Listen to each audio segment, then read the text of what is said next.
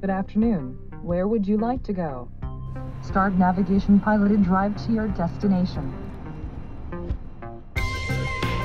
Silicon Valley is a very special place where universities, startups, venture capitals, big IT companies are composing kind of ecosystem. So it's very important for us to be part of this community so that we can work together with them.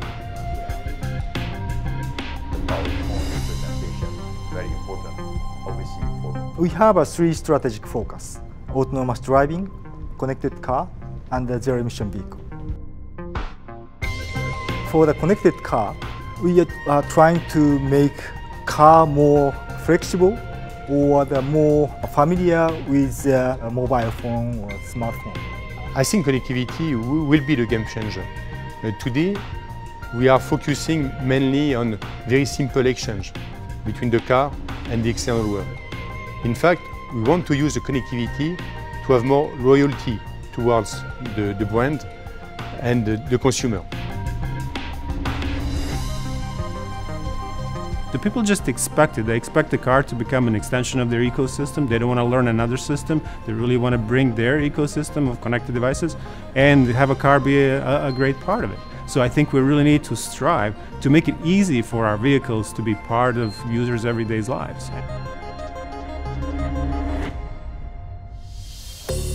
I would say that first is about the capability of connecting the car with the overall user experiences. And, we have a smartphone in the pocket, we are wearing connected wearables, we are talking about Internet of Everything, so the car cannot be out of this overall experience. I cannot explain to my customer, you have a digital life, but when you are in your car, it's a kind of blackout.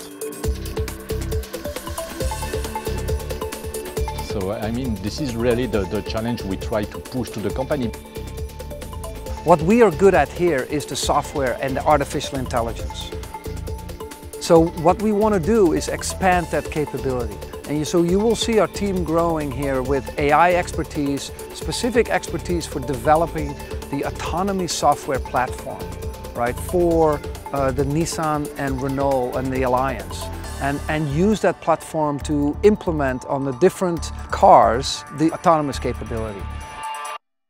So I really foresee the Connected Vehicles Group and Mobility Services Group as an agent of change of the company. The opportunities are immense. I think I'm not seeing this as a replacement. I'm seeing this as an additional opportunity for Renault-Nissan Alliance to do really big things in the future.